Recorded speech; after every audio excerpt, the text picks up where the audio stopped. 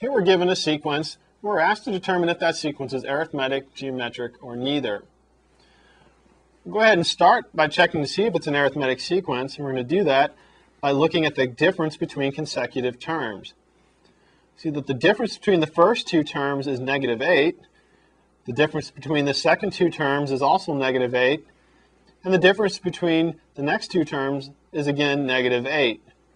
So we see that we have a common difference, d, which is equal to -8.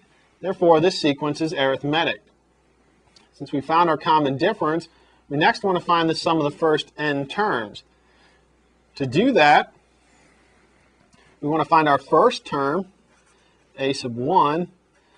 That's going to equal -2. It's given to us here. The nth term for an arithmetic sequence is given by the first term plus n minus 1 times the common difference. So in this case, we'll have -2 plus n minus 1 times -8. If we clean that up, we'll see that our nth term is given by 6 minus 8n. Now that we have the first term and an expression for the nth term, we can use those to find a formula for the sum of the first n terms.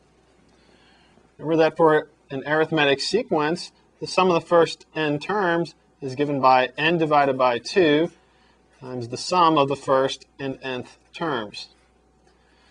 So we'll write n over 2 times -2 plus 6 minus 8n. And if we clean that up, we'll get that the sum of our first n terms will be n times 2 minus 4n. Or we could write 2n times 1 minus 2n. So this is an arithmetic sequence. First term is -2. The common difference is -8. Write that down. And the sum of the first n terms is 2n times 1 minus 2n.